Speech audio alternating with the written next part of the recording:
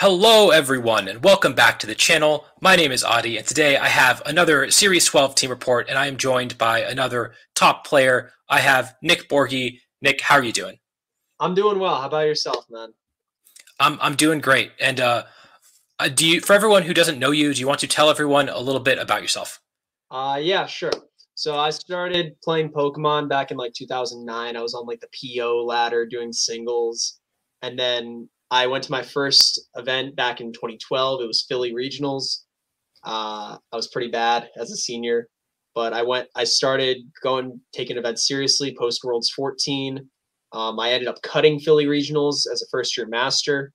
Since then, I've cut 4 regionals. Now I have a couple of other accomplishments. I won my first big tournament over a year ago now. That was the Rose Tower LCQ. Otherwise, I've just been around for a really long time now, apparently. Yeah, that's 10 years of VGC. That's a crazy amount of time. Yeah, it's been a while now, apparently. I didn't even realize until I was talking with Gavin. He said, dude, you're old. Yeah. Yeah. I mean, I feel that. I started playing singles as well in 2009, and it's just been thinking about it. That's like over half my life at this point. And I'm 25, so like, Yeah. it is kind of crazy. Although I started VGC a lot more recently than you. And so I guess, do you want to talk about the team that you used? Because you used Barraskweda, definitely the flavor of the week during the IC. So why did you choose to build around Barraskweda, and how did you approach team building with this team? Okay, so this story entirely starts with a team that my friend Yuki sent me, and it had Seismitoad. And my biggest problem when I saw the team was that Seismitoad hit a speed stat of 138 at max.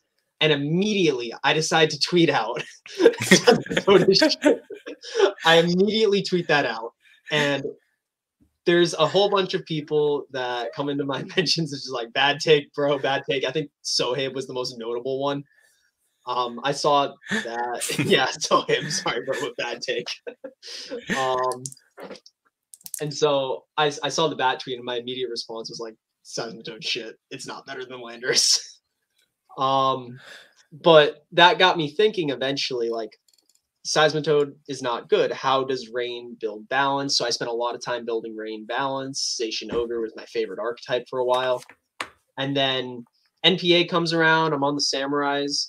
And Domarp comes in chat. And he's like, did Barraskweda do something recently? And we're like, no.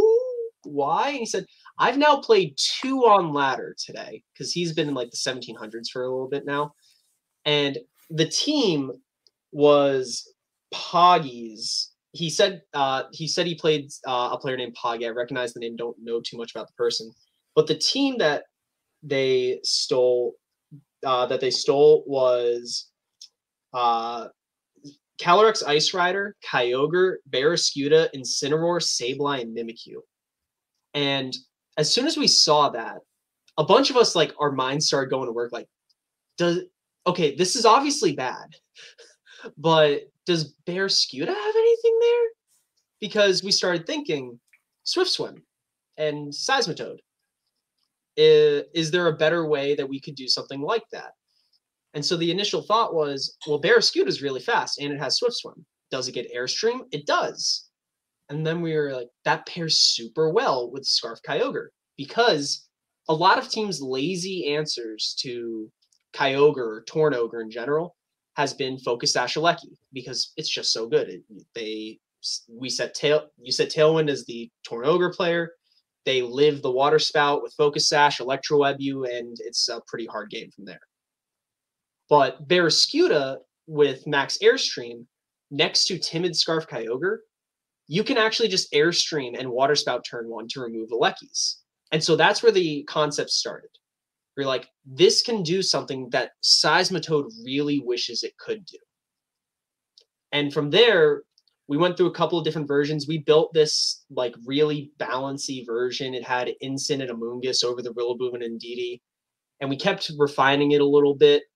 And we decided eventually that Rillaboom, the team has to have a grass type, because obviously, if you're relying super hard on Barraskweda Kyogre, you're going to end up having problems with the Gastrodon. You can play around it a little bit with Thundurus having Airstream or play rough from Zacian, but you're at the end of the day, you're really going to need that grass type. And for me, that was Rillaboom that I thought was really good because it pairs super well with Zacian. Another Japanese player in the IC used Ferrothorn. I didn't think that was too good. And then Marco obviously used Kartana, which I'm not the biggest fan of, but we'll get into that later. And from there, we were like, well, Indeedee really good here because it allows us to change terrain in front of Rillaboom, and we can then bounce, or max Airstream, rather, to remove Rillaboom.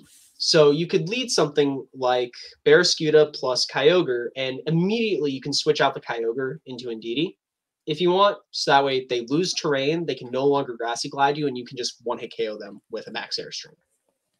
And from there, we kind of started refining a little bit more. We realized these 5 that we have lose super hard to Trick Room. And in general, there weren't going to be very many ways to deal with it.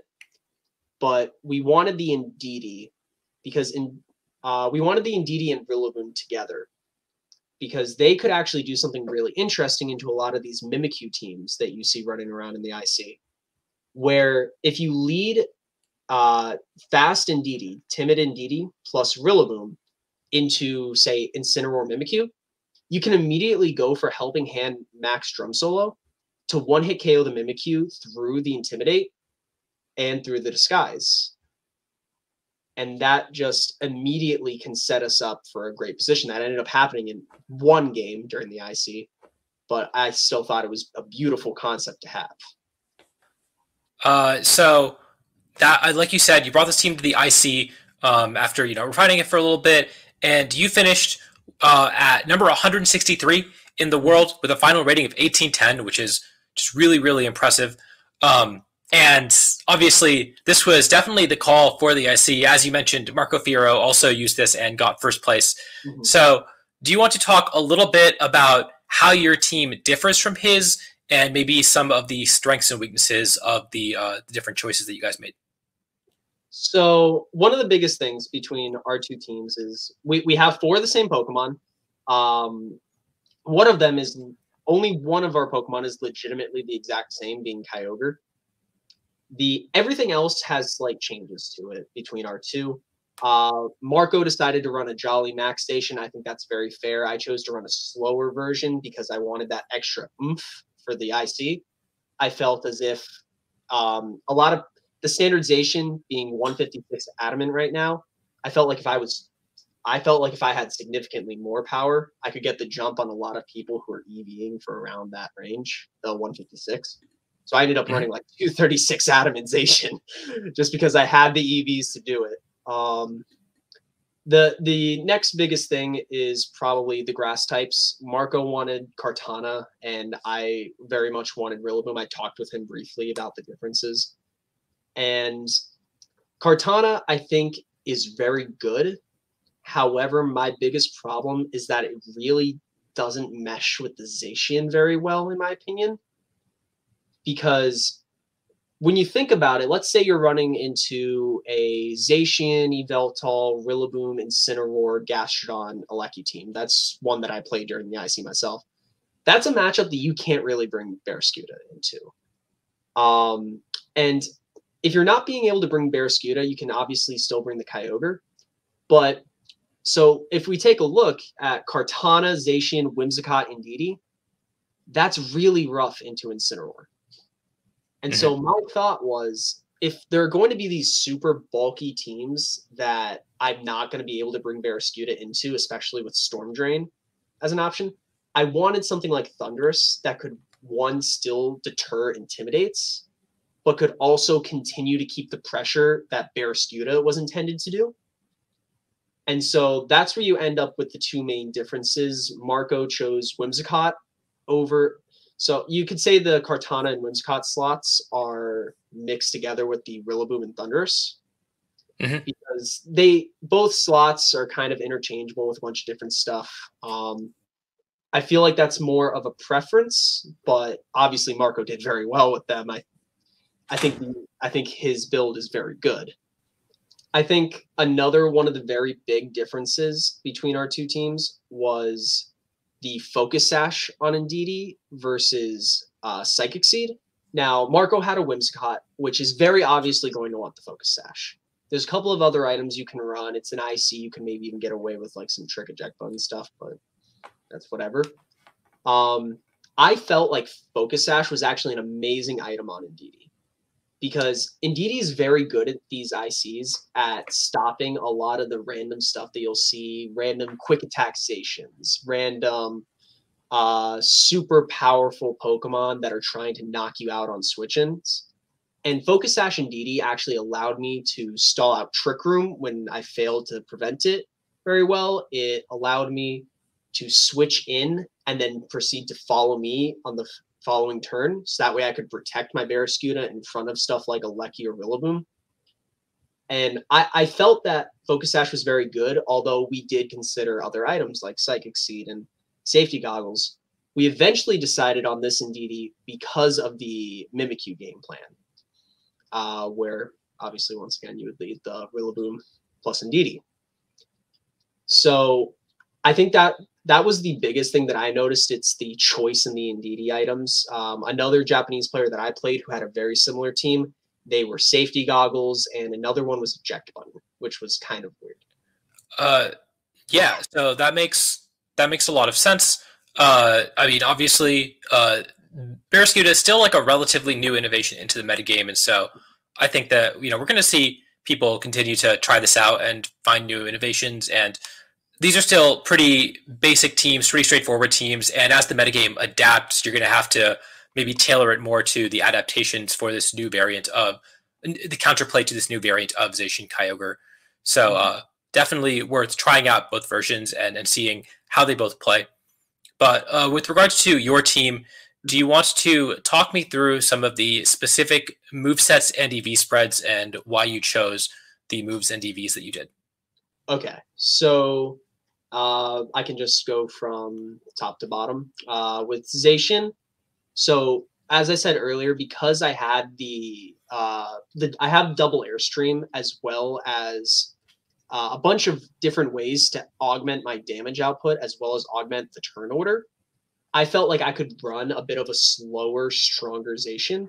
So Adamant 236 does a ton of damage against everything. A lot of these frailer Zacians don't live Adamant Behemoth Blade. Like Marco's does not live an Adamant Behemoth Blade. And so I felt like even though I'm on the slower end, I still do a ton of damage. The EV spread defensively is meant to live Adamant Max Attack Zacian's Behemoth Blade 100% of the time. And then I have 12 special defense just because of download. Just that way I always, Porygon 2 always gets an attack boost in front of me. That never came up, but it's something that I've been very accustomed to over the past couple of formats. The biggest thing that I would say is a mistake is that the Zacian actually hits a 185 speed stat. And the problem with that is that at +1 speed, it speed ties Regieleki. It hits 277.5, which truncates to 277.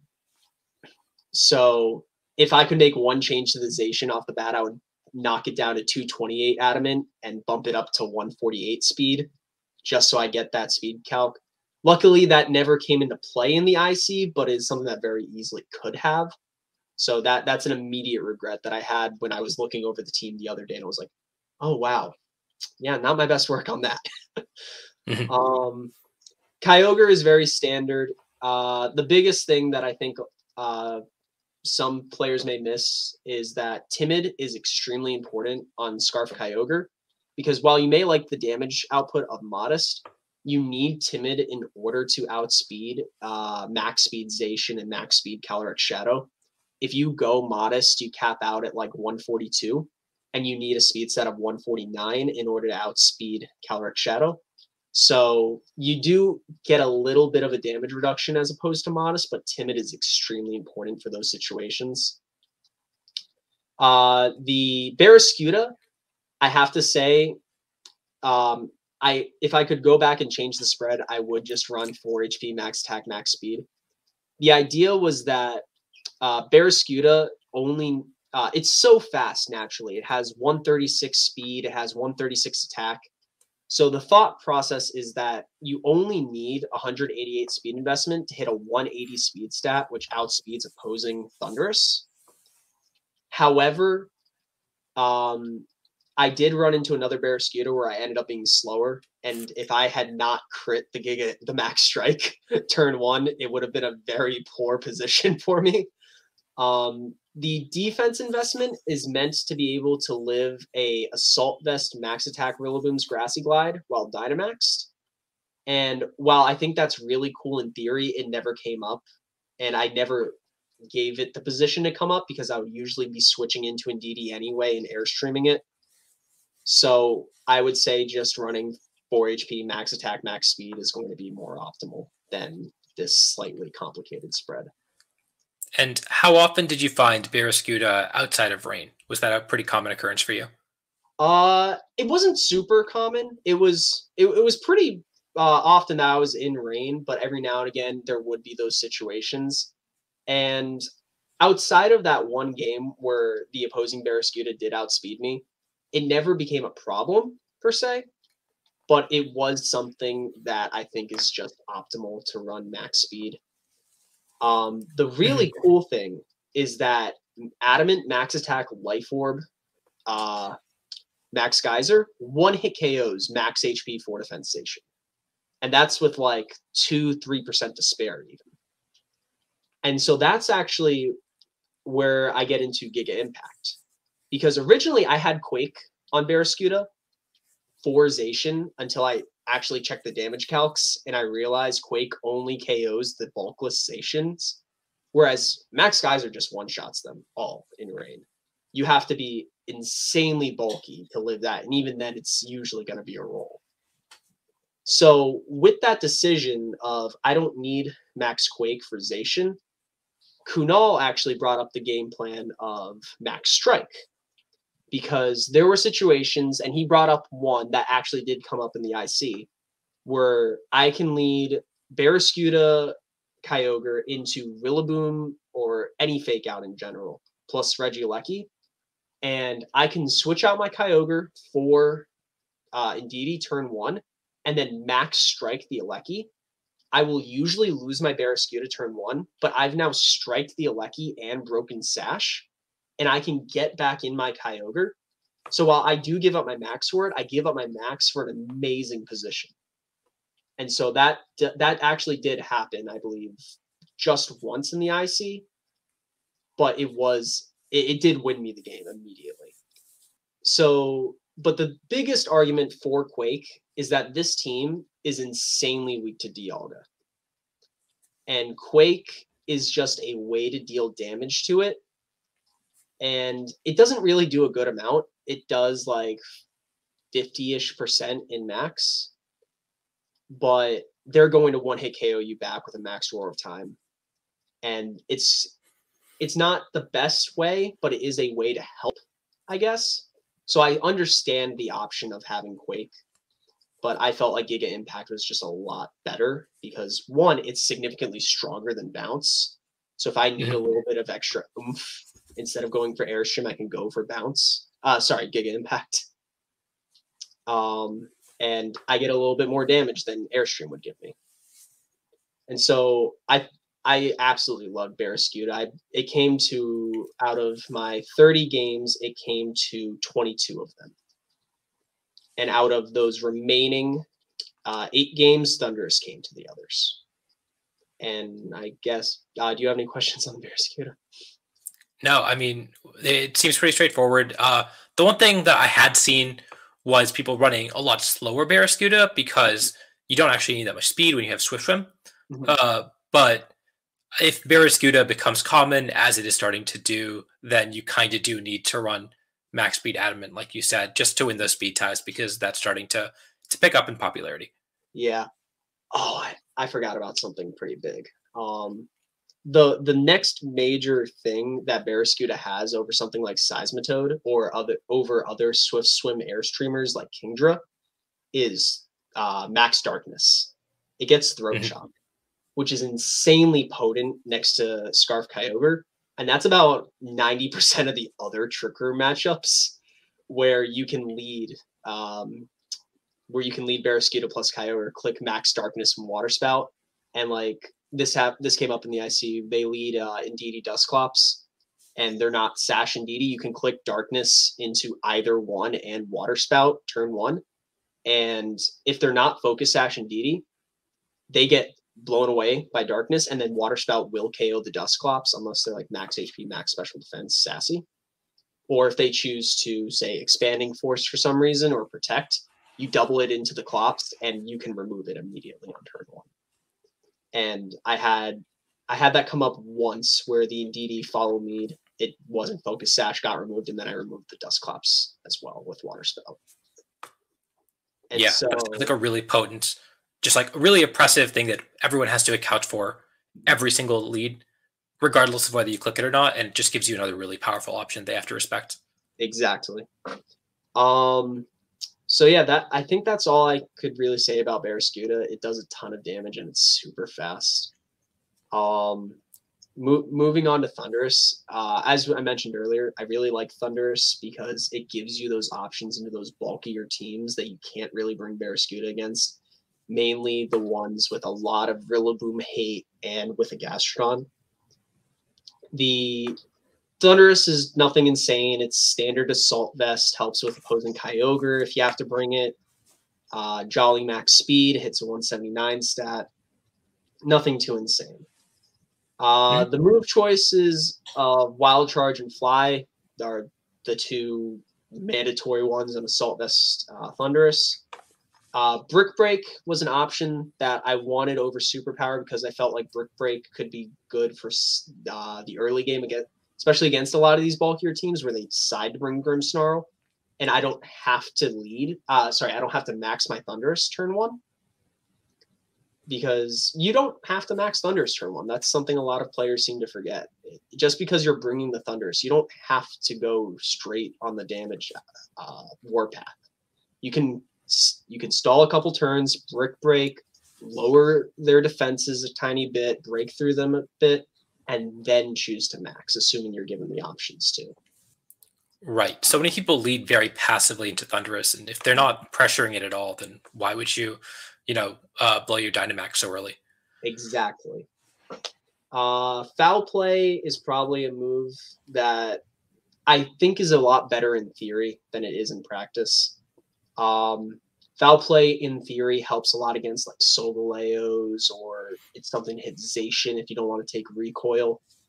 But the thing is, a lot of times, especially against stuff like Gastrodon or Groudon, being locked into foul play isn't really the best because the Groudon's not going to Swords Dance on you because they realize that foul play is a pretty common option. And foul play does no damage to Gastrodon. Same with Brick Break. And then Fly is very easy to work around for them with Protects. And so I think Lash Out or Crunch is probably a better option in general than foul play. But that's just my opinion. The spread, this was a spread that I had been using for a couple of weeks at this point. I brought it to my NPA set. I brought it to a couple of USPA matches. It was just one that I was very comfortable with, although the EV spread doesn't necessarily work for this team specifically. It was just one that I knew a lot of the internal damage calcs for. What it's specifically designed to do is it lives 2 neutral Zacian Behemoth Blades, and obviously without a Intimidate on this team or Max Wormwind, that's not something that's going to be coming up.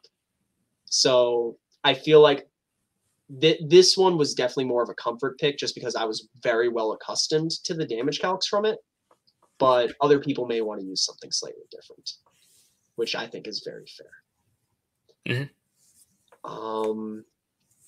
Going into Rillaboom, this was once again another spread that I made a couple weeks ago, and I've been using it whenever I want Miracle Seed Rillaboom.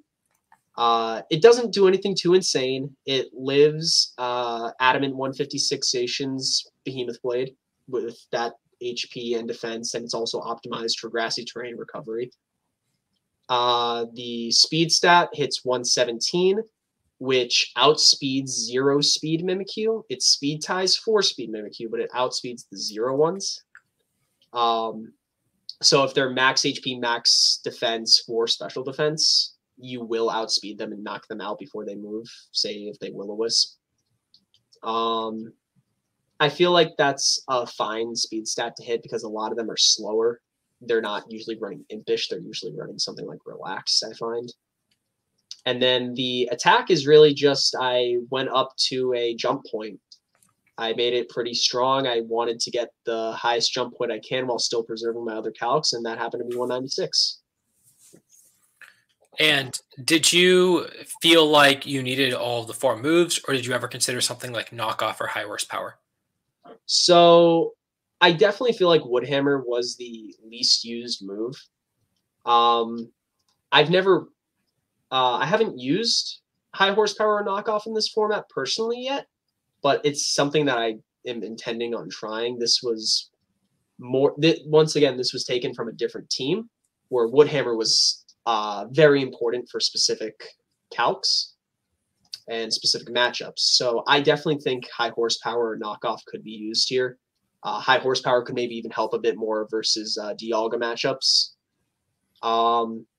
I feel like if you wanted to take the team for a spin, that's definitely something that you can try out, and it's something I would encourage.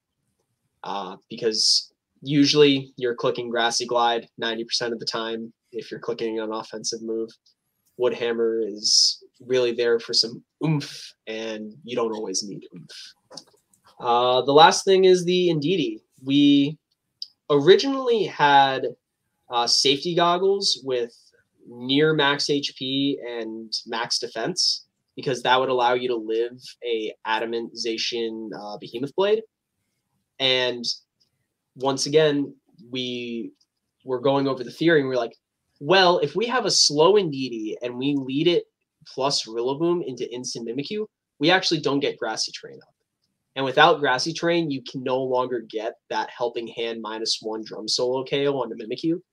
So we immediately decided to switch to Timid because we figured for the matchup, for that specific matchup, we didn't need bulk whatsoever. And if we're not going with bulk, Focus Sash is going to be the best option. Now, I honestly felt like Focus Sash was the unspoken MVP of this tournament on Indeedee because it came into play so much. It was honestly one of the best options I could have had. Because I would say almost every single game I brought Indeedee to, Focus Sash would activate, and it would be game-changing. I played a single Amoonguss all tournament, and I was able to one-hit KO at turn 1 with a max Airstream and an Expanding Force. And then I played one Venusaur, and they had their own Trick Room up. My Indeedee was out on the field, and I Expanding Force KO'd them before they could move because they had their own sun up. Yeah, honestly, I think this Indeedee's great. It's nothing insane. It's literally probably the second most standard Indeedee you could find behind the max HP, max defense, Psychic Seed one. Like, I know that's what Marco had. He didn't quite have max HP, but he had something very similar. Yeah, that's a really good overview of the individual Pokemon.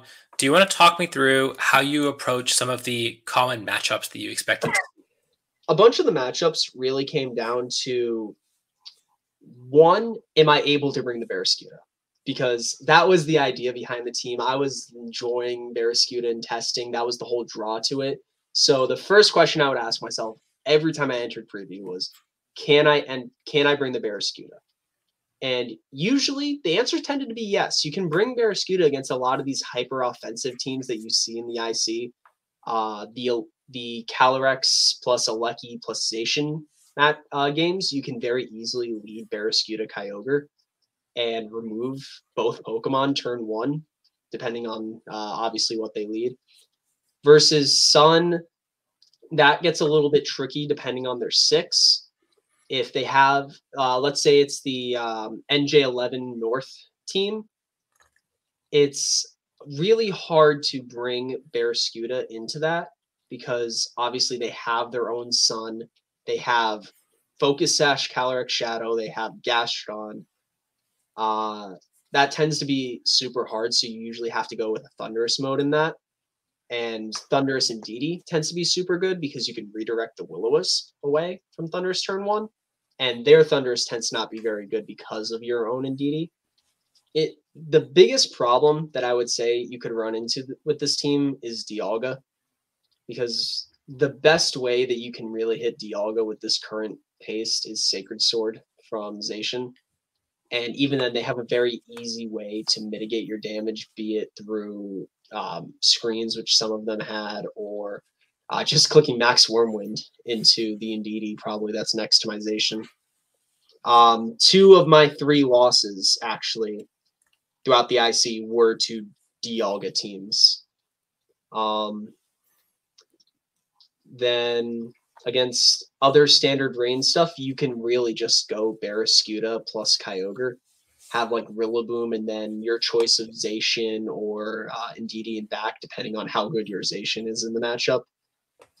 Rillaboom against those Seismitoad plus Kyogre teams is almost a mandatory lead, because it immediately puts pressure on them, especially in a format like the IC where they feel like they want to go straight for damage. Versus a lot of the Palkia teams, Palkia tends to be a little bit rough because of the Amoonguss next to it, but that's where Play Rough comes in really handy. You can remove the Amoonguss pretty fast. You can endgame the Palkia with your own Zacian, because Play Rough does like 90% to Palkia in Dynamax, and it can even one-shot sometimes if they're like 4 HP. And then if they don't have Trick Room, it becomes even easier. The hardest Palkia to face is one with Trick Room for this team, because you can't go the usual Trick Room denial options. You could realistically go Indeedee Rillaboom into a Trick Room Palkia, but that, for one, really relies on knowing ahead of time that they have Trick Room. Like, let's take the Susedge team. That one could very reasonably have Trick Room over Protect on the Palkia, but you never know. So if you dedicate Indeedee Rillaboom into that Palkia lead, and you go 100% in on, I'm going to click the Helping Hand, Max Drum Soul, I'm going to remove their Palkia turn 1, and they Dynamax and click Max Wormwind, it's I'm pretty sure it's just an insta-lose position. Because they then have an Amoonguss, which can click a Free Spore. You have a -1 Rillaboom and a Sleep Indeedee, and that's pretty hard to come back from. So I feel like this team especially excels versus other hyper offense teams from this IC. Like, just in general, I feel like let's take the Hirofumi team. I didn't play Hirofumi, but I played somebody using the same team during the IC, and I was able to just Barraskweda right through them. They had Porygon 2 for Trick Room, but they brought it in the back, which made it insanely easy, because by the time Porygon came in, I already had Rain back up. I had a Max Fish and Zacian in back waiting to come in and deal damage. And so stuff like that tends to be super easy to go through if you know your lines correctly. Because a lot of the times it's leading Barraskweda Kyogre and immediately switching out Kyogre. Because Kyogre is obviously the win condition in the late game. And that's what I feel like this team excels best in. It's either blowing things up turn 1 with Airstream plus Water Spout, or conserving Kyogre for the end game in order to come in once everything has damage on it and clicking Choice Scarf Water Spout. Yep. I mean, that was the same line as a lot of Seismitoad teams did. But like you said, Max Strike, I think, adds another dynamic to that, because if they do KO Barraskweda after it gets an attack off, now you get your Kyogre in, everything's slow and damaged, and that's just a crazy position to be in. Exactly. That was by far one of my favorite things. Just because it does add another level of depth. It's, I don't have to click Airstream. I can very easily strike them, lower their speed, and it does a similar effect, but it's on them this time rather than being on me having to keep my Kyogre in. which I feel Right. like is another one of the problems with stuff like Kingdra. They can't really viably run stuff like Max Strike or Max Darkness, and Barraskweda can run both of those very well. And so, were there any notable matchups during your IC run that you wanted to talk about? So one of the notable matchups that I already touched on was I played the Hirofumi team. I was very much able to sweep through them with just my hyper offense options. Because especially against a team like that where they have the bulkier options with the Eerie Impulse Foul Play P2 or the bulky SD Citrus Berry Groudon, those tend to fold pretty fast if you can keep pressure on them and they're not able to, say, get a Trick Room up or get some Spidef boosts going. So that one I felt was very notable. One of my biggest losses was to that pretty standard Grimmsnarl, Dialga, Zacian, Ditto core that's been running around lately. It had a really big week in NPA. One of my losses was to that because Grimmsnarl Dialga is really hard to get through with this team. You can deny Fake Out and the priority moves from Grimmsnarl with your Indeedee, but you're not really able to damage the Dialga very well. And I think that's something that desperately needs to be addressed if I'm going to refine this team in the future, where it needs to have a better Dialga matchup. So I mentioned two of my losses were to that exact build, the Dialga, Grimmsnarl, Ditto or Shifu, Rillaboom.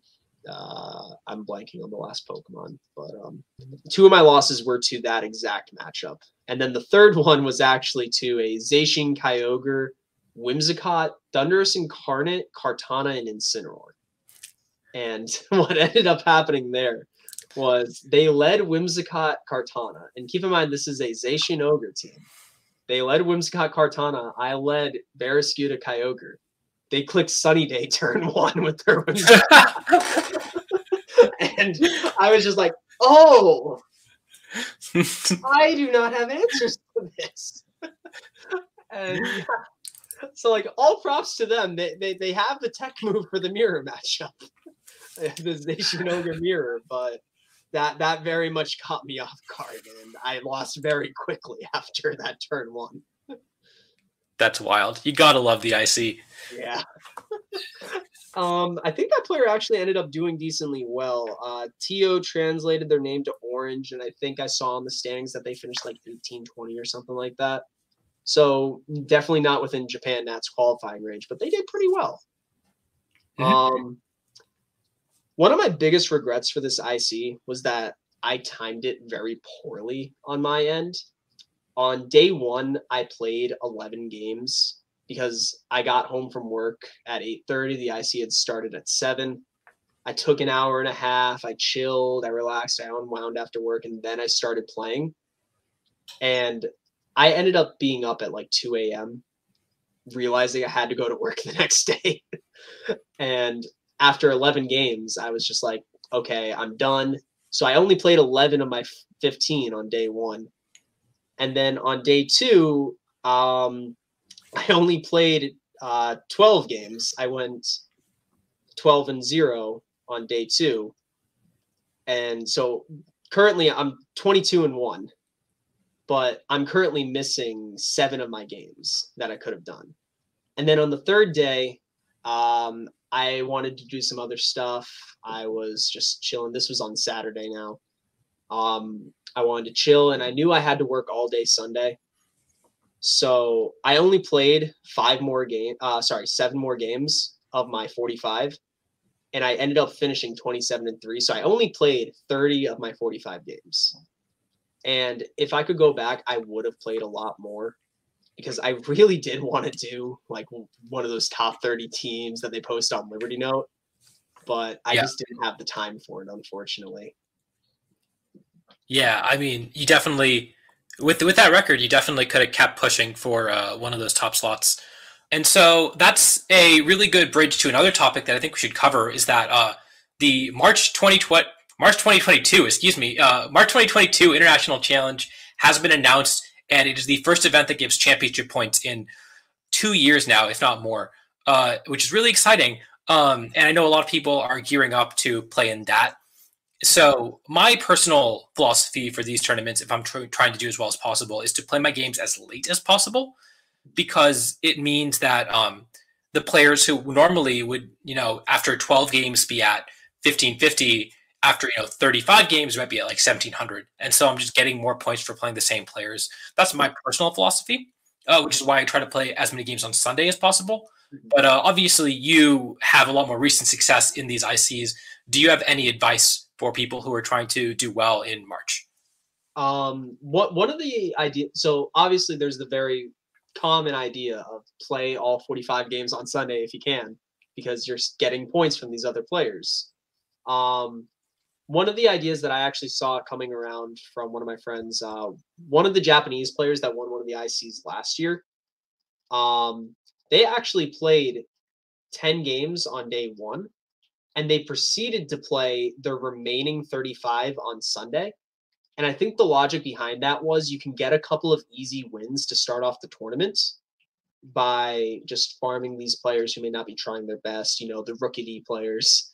And then come Sunday, once you already have your start, you can start actually farming some more points.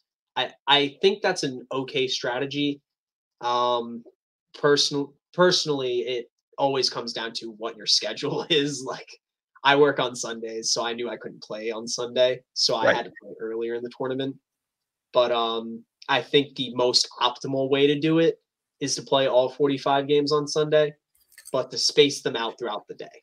Right. I mean, that's the other thing is like, I don't have the endurance to play 45 games of Pokemon in one day. So even though ideally I do that, that's not always feasible. Yeah. My other micro optimization, because we're VGC players, we optimize EVs. We spend hours figuring out EV spreads. We can figure out how to play the IC optimally. My other micro optimization is to start playing my day one games when people are starting out their day two games, so right after the reset. Because again, then there's a little bit of ladder inflation with you're playing as people who are playing their 16th and 17th games while you're playing your first games. So that's my other strategy, is try to play as people are starting their second or third set of games. So just another thing to think about as you're getting into it.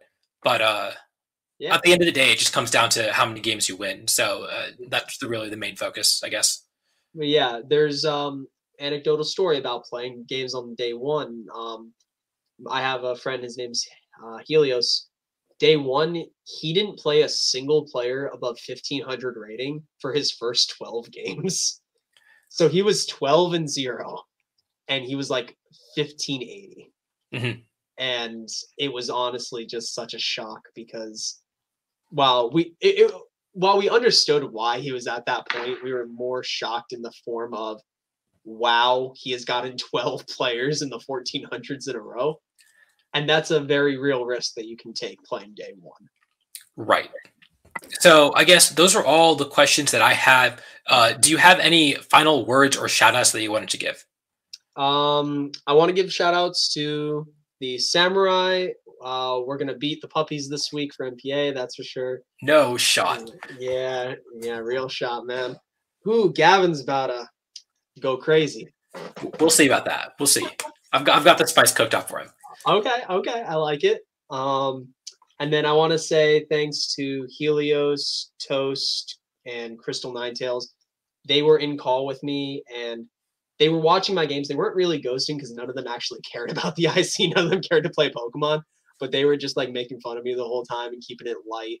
And I think that's something you really have to do when you're playing this many games. Keep it fun. Because if you're just stressing throughout the entire tournament, it's going to be really hard. So I want to say thanks to them for keeping it fun, just making fun of me a little bit, making fun of my opponents a little bit. Yeah, I think that. And then thanks to you for having me on the channel. Yeah, of course. I appreciate you coming on the channel to share this team again. Really cool team. And couldn't, I say this, I feel like I say this every time, but I really couldn't do this without people like you who are willing to come and share your ideas and really explain exactly how to use these teams, because I learned so much from it. I improve as a player, and I know that everyone watching really appreciates you coming on as well. Yeah, thank you so much for having me. Honestly, I was very excited to do this. Yeah. Well, if you want to try out this team, of course, the paste is in the description, and the rental is on screen right now. Definitely recommend you try this out and continue to improve upon this like Barraskweda version of Kyogreization, because I really do think it has a lot of potential even moving forward. And yeah, again, thank you so much for coming on. And until next time, I will see you all later. Fun.